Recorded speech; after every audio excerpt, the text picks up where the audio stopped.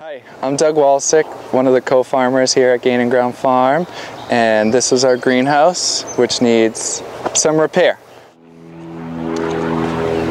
So some of the problems that we need to fix in the greenhouse is down here, removing the soil and the old raised beds areas, fill with landscape fabric up and around to the baseboards, and then put down crushed stone, which will also aid in drainage because we're always running water in here, so it'll keep the floor from being messy, preventing soil-borne diseases in the greenhouse, and will just provide a healthier crop. Hey! Oh, hey Kaylee. Oh, no problem. I was just explaining how bad the mice infestation is.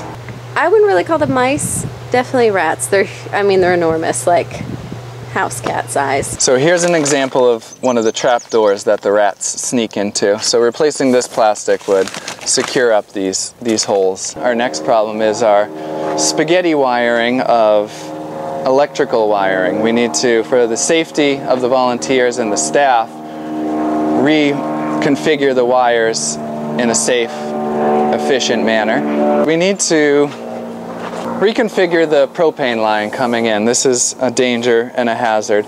It needs to run along the roof of the greenhouse rather than coming up through the floor. So replacing that copper line would be fantastic. So as you can see, once we get things good and the rats under control, we really have success of starting our plants. Big, healthy, green starts to eventually move out into the field.